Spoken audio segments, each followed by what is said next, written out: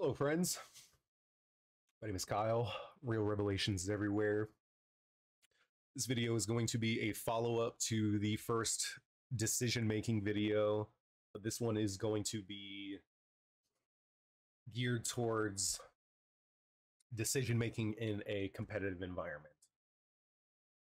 And that starts with pattern recognition and a whole lot of finesse in understanding what the opponent has shown you and what you have shown the opponent, and how that is understood in the arena that you have placed yourself in. There's a lot of variables that go into that. Starts with, what game are you even playing in the first place? Is it a game? Might not be. And the decisions that you have made going into it has to do with, your play style, what you have chosen to bring into the arena with you, whatever that looks like.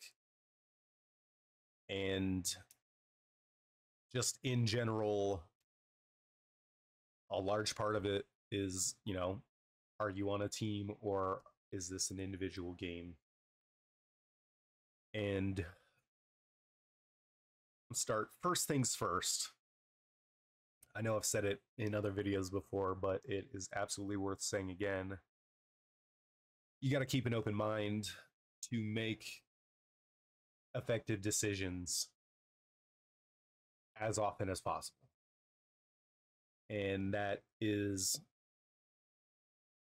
in terms of the information that you are gathering yourself, to do with the opponent, to do with your own team, to do with the game itself, and to do with what other people are telling you. You might not have the most respect for all of your teammates and coaches all the time. That happens. I know I haven't, even though you should. But it is only ever on you to evaluate all of the information that you come across.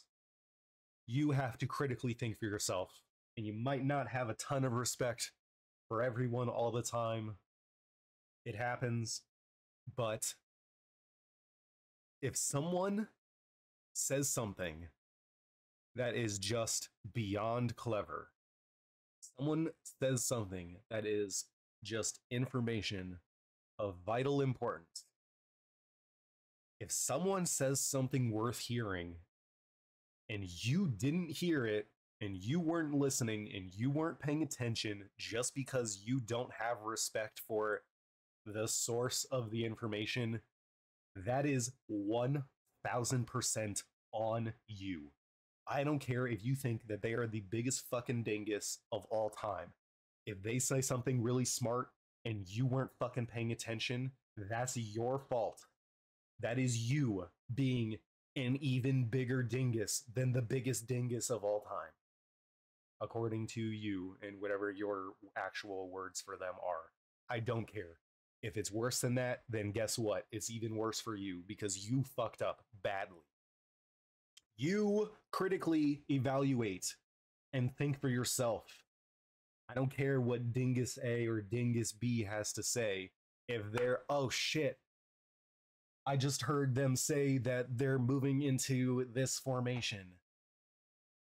Okay, well, are they? Is that something worth thinking about? Is something really bad going to happen when they move into that formation? Is it going to completely counter what you all have been doing? Do you all have a counter for that? Have you evaluated what Dingus B had to say? Because if he tells you, hey, they're moving into that formation, and then you all lose all of it because you had nothing to do about that formation that he told you about, guess what? Who's the biggest fucking dingus? Because Dingus B evaluated the situation and he figured out, hey, shit, we gotta fix this. This is something that's coming at us. You did nothing about that. All right, okay, Dingus C, good for you. Now you're fucking a bigger loser than he is, because at least he tried to do something about it. So you don't get to just pick and choose what is and is not valuable information. You have to figure out what information is valuable. It's not the other way around. You don't determine what is or is not. You have to recognize what it is for what it is, and then then you move forward with not a rigid, strict game plan, inflexible or otherwise. You adapt to what the opponent is doing. You allow the game to come to you. That's what quality decision making looks like. You take in all the information, you evaluate it as fast as you can, you find out what it is for what it is, and then you do what you have to do about it. It doesn't matter who you're playing against, it doesn't matter who you're playing with, the mindset doesn't change. If someone else needs to know something to affect their decision making, you better make that decision quickly to let them know, because they need to know as soon as possible. You need to maybe not tell them yet and just see what happens. See if it's actually the case. Don't just go giving them misinformation the moment you get to as well, just because you want to tell them everything that you think that you know. The critical evaluation is constantly going, but you have to keep an open mind to what is possible to even recognize what is actually occurring. So we keep an open mind and we have respect for everyone, allowing us ourselves to take in the most information possible. See how helping other people all the time is going to make us better, because we're worried about the big picture along with what's going on with ourselves. We're not worried. We are concerned with what the opponent is possibly going to bring our way that we are even aware of. And we are constantly vigilant in making sure that everyone knows what they need to know. The moment I know what they need to know, I need to let them know. Along with, I hope that they're going to tell me as soon as they know. But knowing is, let's say, probably more than half the battle. It's most of the battle. But you still got to go out there and you still got to make the shots and you still got to make the throws. You still got to take the licks. You still got to go play the game. But knowing better is not just a state of mind, but it's the understanding that truly knowing better is knowing that you don't actually know until it's been proven to you. And you see the patterns over time and you build up your repertoire of potentially knowing and understanding the situation, but you're always open to new concepts and new ideas. Or you're just going to start fucking losing and you're not going to understand why. And it's going to be shitty and you're going to question yourself and your confidence is going to waver because your mindset doesn't allow for that flexibility. And your process of decision making does not have the fortitude to accept any kind of pushback. That's why you have to stay flexible. You gotta bend, don't break. And that starts with your mindset. Don't immediately flip off the deep end the moment that your fucking game plan doesn't go well, because guess what? Your game plan isn't gonna go well. A lot of your game plans aren't gonna fucking go well because the other people on the other side of the field are doing everything in their power to make sure that whatever you have decided that you are going to do, that is not going to be what happens. And your game plan should include making sure that they don't get to do whatever they want to do. And that's what the real mental warfare is just whatever your game plan is going to be. I can tell you one thing and one thing only. That one thing is not what is going to happen.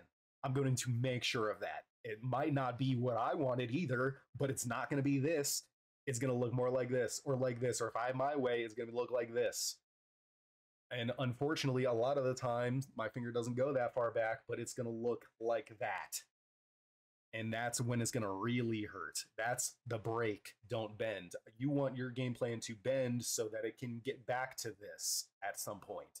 But if it doesn't do this, then it's going all the way the other way and it's not coming back and you're not earning it back. You either bend or you break. What is your mindset going to do? As soon as someone makes sure that your game plan doesn't go according to plan, are you going to break instantly? Because that's just bad decisions on bad decisions. You haven't made any good decisions at any point leading up to the game, within the game, or probably afterwards either. I don't know why you're going to just start making good decisions now. I mean, maybe a good kick in the teeth is exactly what you needed to start making those good decisions. And I hope you recognize it for what it is, and I hope you appreciate that set of veneers that you're going to have afterwards, because that's what it really is. You're going to get kicked in the teeth. If you don't bend, if you're not flexible, you are going to break. It is that simple. And if you're not open, and if you're not flexible, and if you are not willing to bend past comfort, if you are not willing to move into a space of uncomfortability, you are not going to put yourself in a decision to make real, concrete, effective decisions that are going to actually manipulate the state of whatever game you're in. You're gonna have to take losses. You gotta take losses. Denying that is impossibly ignorant. There is no way you can sit there and tell me you are only ever going to just win. I mean, you might be, once again, I don't know, you might be an 11-year-old that's never actually been through anything in their lives and they're just getting to a point that they think they can just start saying shit to people. They think they know what words mean. They haven't earned what words actually mean through hard work. And so you don't have to be 11 to do that. There are a lot of people that have gone their entire lives without ever actually earning a single fucking thing. And that's really disappointing. And I hope you are trying desperately to not be one of those people. But for all the people that don't understand what I'm saying, I'm going to go ahead and give those people the benefit of the doubt that they are just too young and inexperienced to understand otherwise. And if you identify with this and you are not 11, there's your wake-up call. There it is. Bright and early. Do something about it, because you haven't made any good decisions at any point. You really haven't. If it just feels like you're breaking all the time, and you're not flexible to what's going on, you can't deal with what is occurring, you have to address all of it, all the way, way deep down. I don't know why you feel the need to be that afraid of everything else, but it's all mental and you can fix it. You can do so much for yourself to prevent that from being the case for you, and you're the only one that's going to prevent that. Recognize it for what it is. Be better. Do better. There's nothing else. You're just wasting your time and everyone else's, and you're not actually learning anything about yourself. You are still lying to yourself. You got to become flexible. Earn it. It's not something that you get to just do. You got to practice it like everything else. Like I will always practice. And it starts with putting yourself in situations where you're not completely comfortable and then doing your best and recognizing it for what it is, that your best is just, that's what it is today. And you do your best tomorrow and you do your best the next day. And if you keep doing that, then your best will keep becoming better and you will be so impressed with yourself. But it starts with keeping an open mind. Keeping an open mind. Recognizing the actual possibilities for what they truly are. Respect what other people are doing. They're trying hard. Respect yourself for trying hard. Respect, because this shit is not easy. I'm gonna tell you, if you find it just so easy, then go do something else. Go find something that's really hard. Go find something challenging. There will be plenty there for you to do for the rest of your life.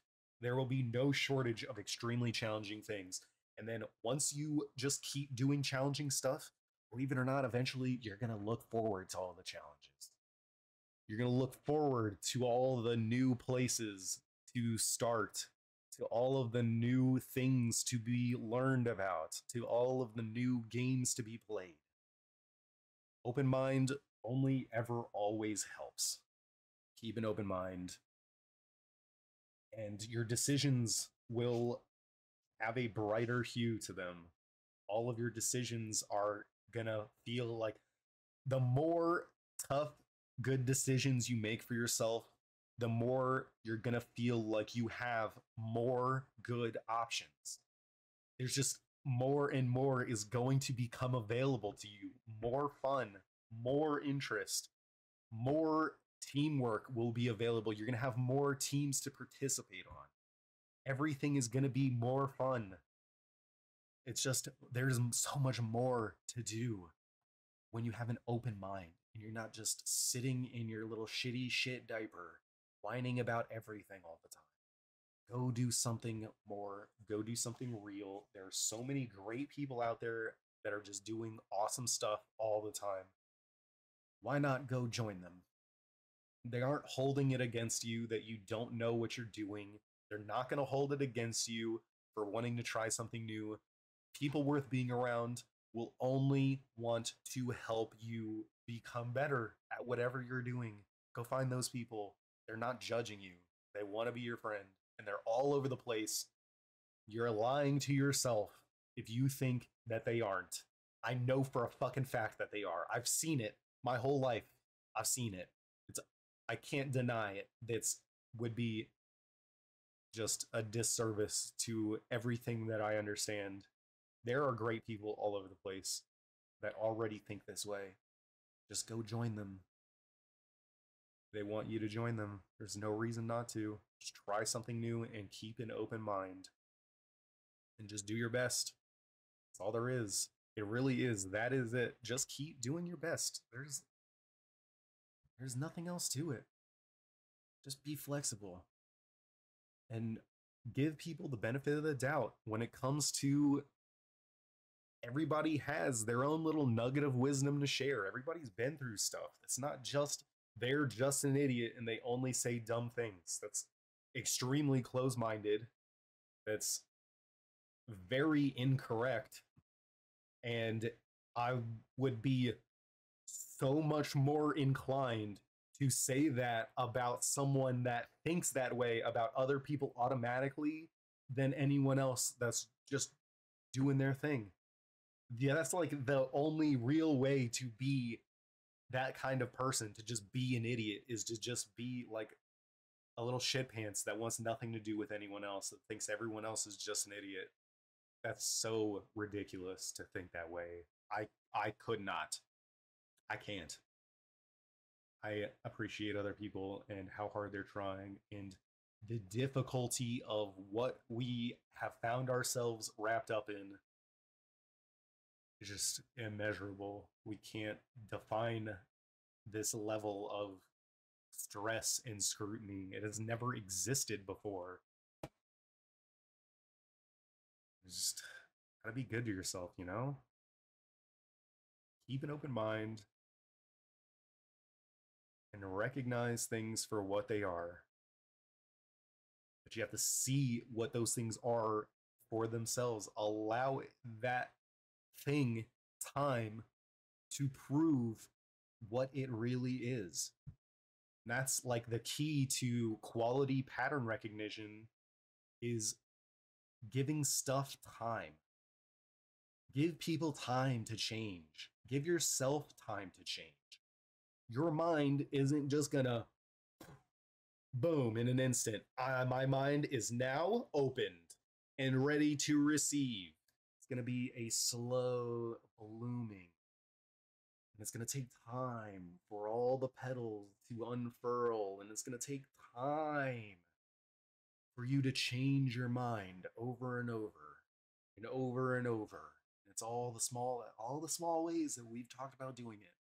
You take it each little time. You just hold on to it and you say, why? Why is this running through my head? Is this useful? Does this deserve to be filed away in a place that gets saved?